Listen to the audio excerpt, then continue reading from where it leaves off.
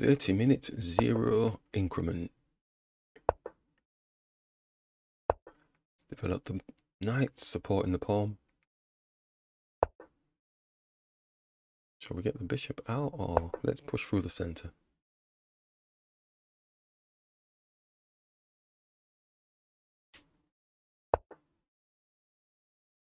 It's looking to get the pawn, so just bring this bishop here supporting.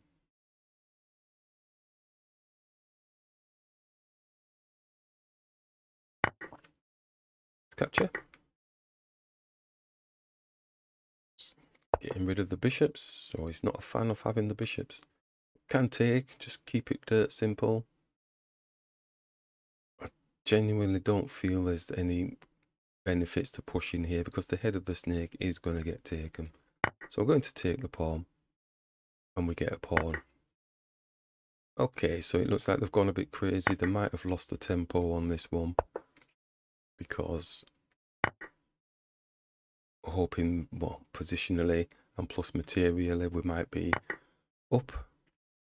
So lots of space to actually attack, but the queen is defending there at the minute. Do we need to go and castle? I don't think so. I think it's a matter of this queen move. I think this queen move does something. So putting a check on the king. Might not be anything great it does, but maybe improves our position a little bit.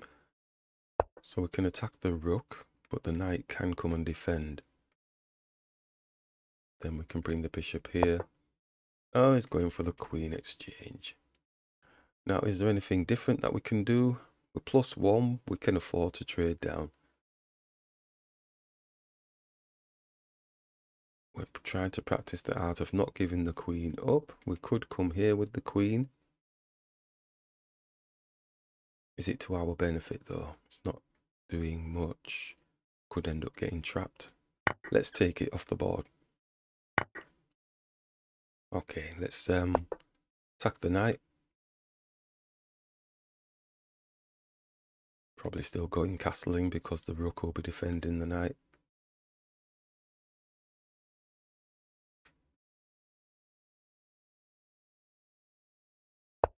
Pawn's got no protect. Oh, he's attacking this pawn here.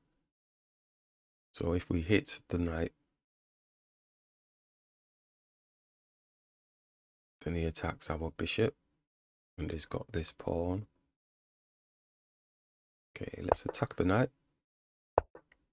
So he's attacking our pawn. We could leave the bishop there. It's like doubling the pawns, but that plus pawn that we have got is a double pawn. We can bring the bishop here. It's attacking the pawn. Don't think there's much that can touch the bishop until... Let's go here with the bishop.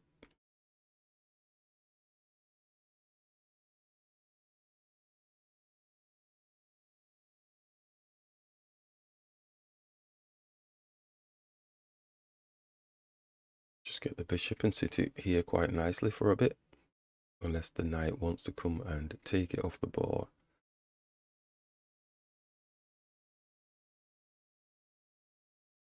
It's deep think time now.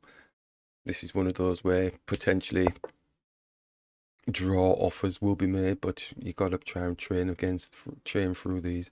So we're potentially going to be grabbing this pawn, x-raying through to the rook.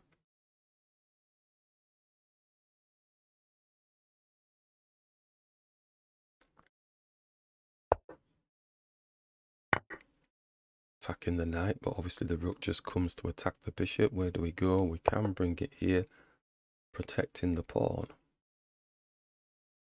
Or taking the knight. Let's just attack the knight. It's got no protection. Swing round and it'll attack the bishop. At which point we have to make a decision. Do we just take this off the board? The rook is no longer attacking the pawn for a brief moment. So we could bring the bishop back here. Knight moves just to be attacking. Maybe it moves back again. We move here to defend the pawn.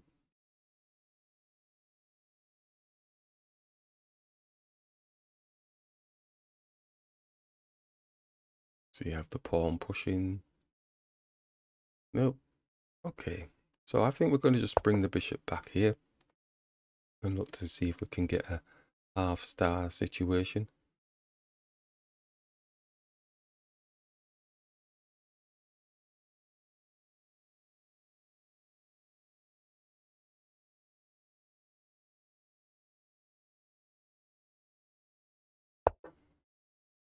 Yeah, he's looking to jam it down, so we can. Shall we castle first? Because this pawn's got no protection and we should be trying to... Let's just castle. Although, sorry, it does have protection. And we could go here. If we take, I think the knight is going to be taking.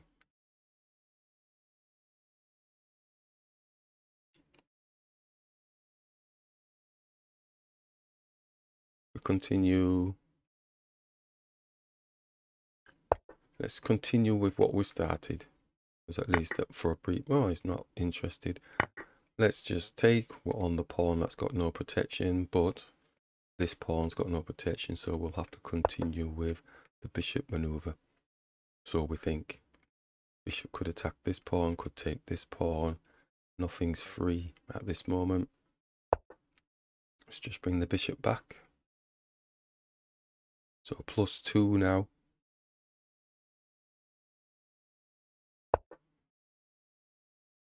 And we could protect this pawn with this rook. Or we could attack this pawn with this rook. I think we're going to protect this pawn with this rook. Eyes on the prize. It's attacking our bishop and not losing much sleep. I could just bring it here. Or I could just hide it in the corner here. Which one feels better? Don't really want to block my rook's access here. Facing off the king. Could just bring it here altogether, but then he's going to come for this pawn, isn't he? Let's just bring it into this corner here. Try and manage this square. So our bishop is looking to angle to get this pawn. We want to make sure the rook has got some sort of play in a half open file if it can.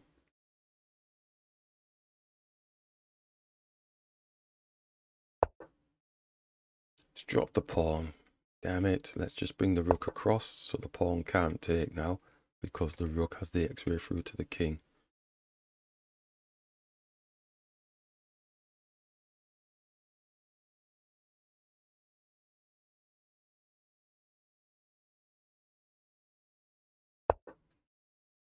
It's giving us things to think about. So the bishop can come here to attack the pawn. There's nothing supporting the rook, so we just bring the bishop here and multiply the attack onto this pawn.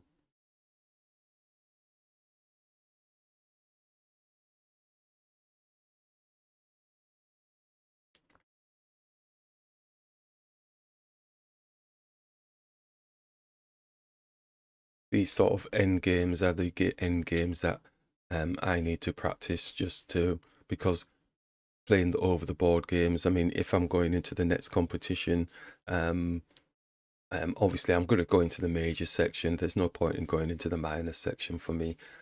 We've done that bit now and we're comfortable with it. It's not about the ratings or anything like that, as you know, because I'll probably be the lowest rated player in the major sections for a few years. And really I should be playing in the minor section if you're looking at the rating.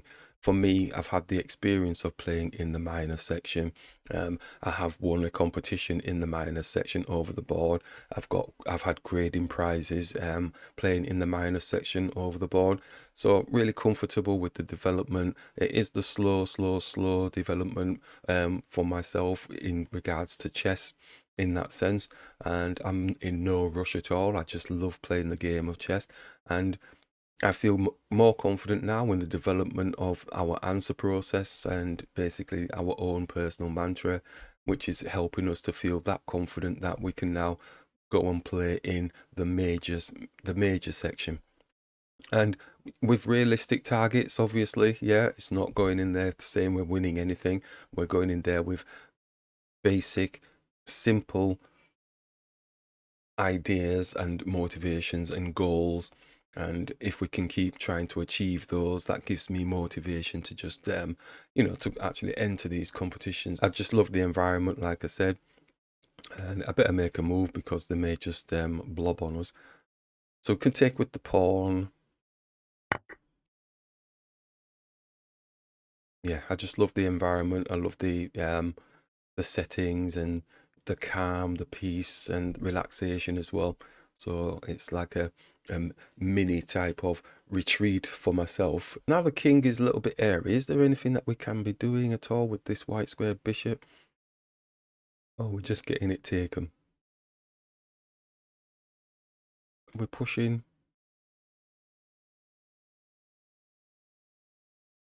I feel like I'm missing something with the use of this bishop. Maybe there's something we can be doing. Let's bring the bishop here. Targeting the knight. It's almost like I'm saying, ooh. Put a check on the king. Where's he go? Where's he go?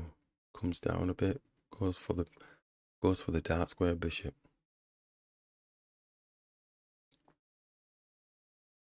Dark square bishop. Just bring that here with the support. Okay, let's just attack the king because the knight's just blocked the rook. Bring the bishop here.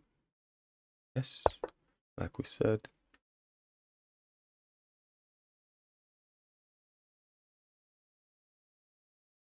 Rook in the center of the board has no place.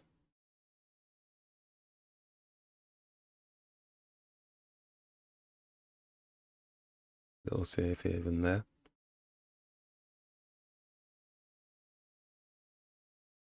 Rooks are not quite ready, are they?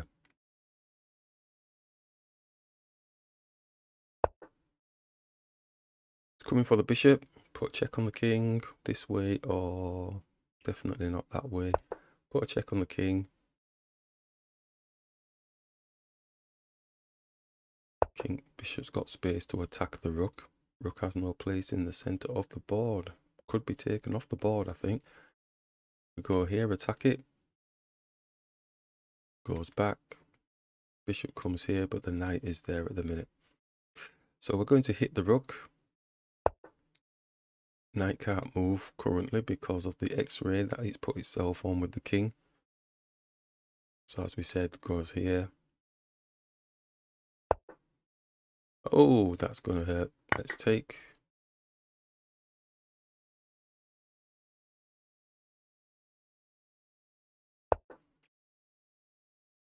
Now they look really mad. So we can take the knight off the board. We can afford to trade down. Is there a better position? We don't have any checks. The rooks are not yet in the game. Let's just take it off the board. They're moving quick now, so let's bring this rook here. Potential for attacking here. Although, we're just giving up the pawn. That was a bit too narration mode-ish, that was. Ah. Okay, that was a bit too narration mode. Let's bring the rook around, see if we can get his rook off the board.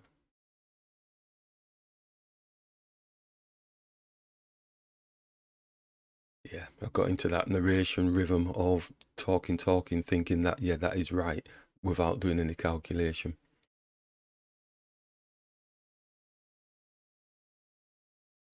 So yes, looking forward to the next one. I think I've highlighted one, but the venue's not been confirmed yet. So we have something to aim towards again, so which is good. And it's not in the immediate future, it's a while away, but it's something to aim for. Like I say, I don't play that often over the board. And what we got? Putting a check on the king.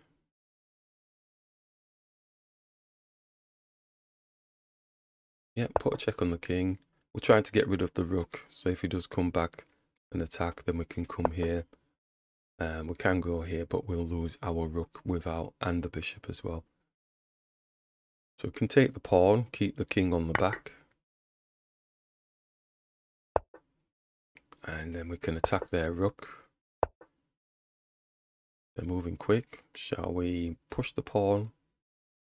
Is there anything magical? We could go and attack their knight.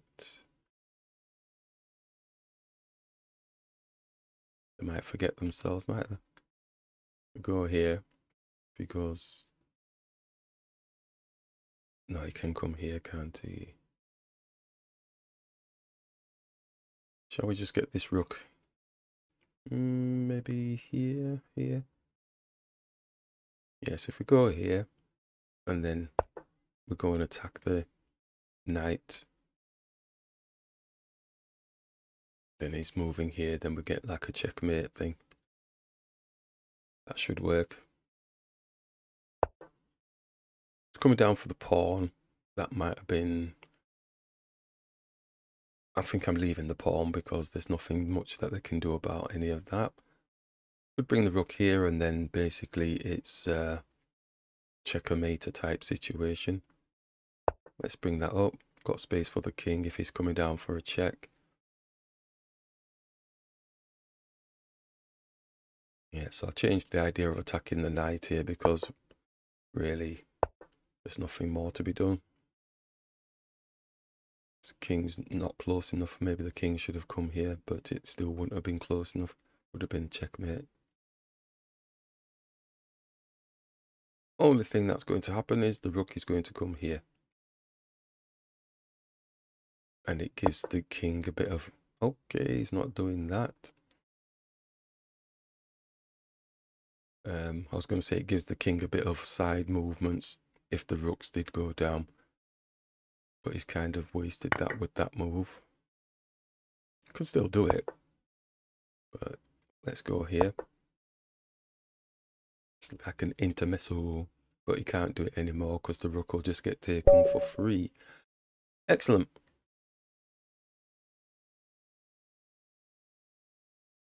Okay, another one of those games where you think, yeah, you're flying through it. It feels fairly good. Just to check anyway. Just make sure. Just capturing. Okay, yeah. Position of the queen. Capturing. Yeah, so it's not constantly good, but it's up there. Repositioning. Yeah. So it's this end game bit that I'm looking at really. It's more a case of this is the area I need to work on a bit more to build the confidence, because if we're in these sort of situations in the major section, we want to really be pushing past that draw mentality and pushing for those wins.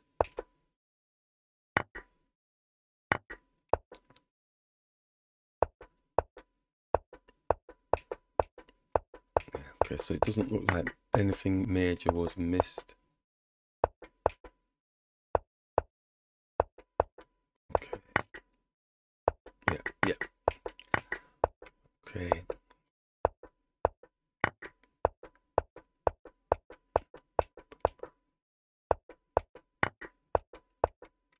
Yeah, okay. That's okay.